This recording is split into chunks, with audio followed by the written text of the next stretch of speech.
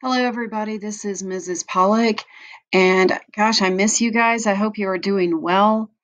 Today, I wanted to tell you about another book using the Sora app. So, I'm already on Launchpad. I've already gone through library resources. I'm going to click on Sora down here. And the book I want to talk about today is called Song for a Whale. It's by Lynne Kelly. And this is such a good book. So, this is the one I have for you. This book is about a person named Iris Bailey, and she is deaf. She can't hear, and she's the only deaf person in her family. Her mom's parents were deaf or are deaf.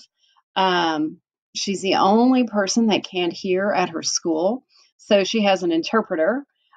She has one friend who is deaf, and his name is Wendell, but he goes to another school that's actually for students that are deaf.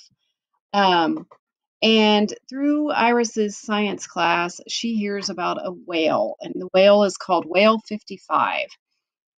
And this is a whale that is all by himself out in the ocean, and he can't communicate with anybody. And the other animals, the other whales, just kind of ignore him. So he is literally out there in the ocean swimming around by himself. And this book has an the theme or the idea of loneliness and isolation, the fact that he can't communicate with others the way that whales normally do. And of course, there is a parallel because she can't really do that either. She can't really communicate with her dad, who doesn't sign very well. Um, Iris gets the idea that maybe this whale is deaf like her.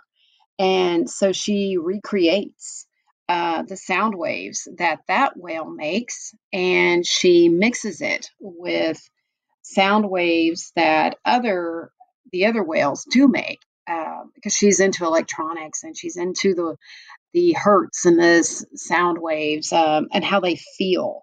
And her idea is, now that she's made this recording, is to play it back to the whale, and maybe he will recognize it because it's a little bit of himself. And she's in communication with the scientists that are trying to track the whale up in Alaska. So it's kind of interesting because she's doing a lot of communications just on the computer. That's so much easier for her. And of course, I see real similarity to what we're all doing now with our distance learning. But this is a real good book. I think everybody would enjoy it, especially with these ideas in here. It's called, I'll let you see it down there. It's called A Song for a Whale, and it's by Lynne Kelly.